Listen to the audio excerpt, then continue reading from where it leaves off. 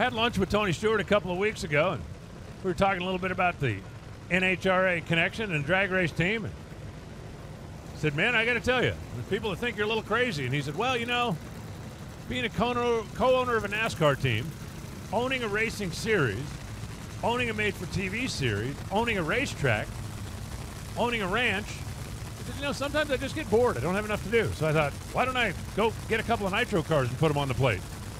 We got the folks at Rush Truck Centers, Dodge, SRT, and Mopar, longtime backers of Leah, and the Race Rudine Foundation. Raising awareness. If you know somebody that's struggling with fentanyl, get in touch with that foundation.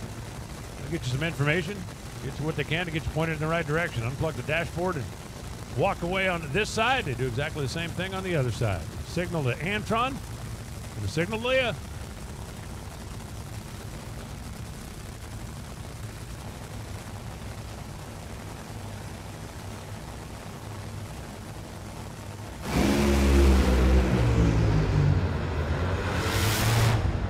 .373.4 for Leah.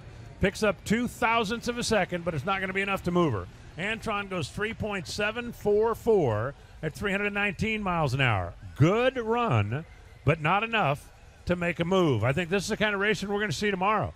Side-by-side, low 70s, side-by-side, high 320s, and occasional 330. But I can tell you right now, Josh Hart, Antron Brown, you guys might as well get prepped for a date because you're going to meet tomorrow in round number 1.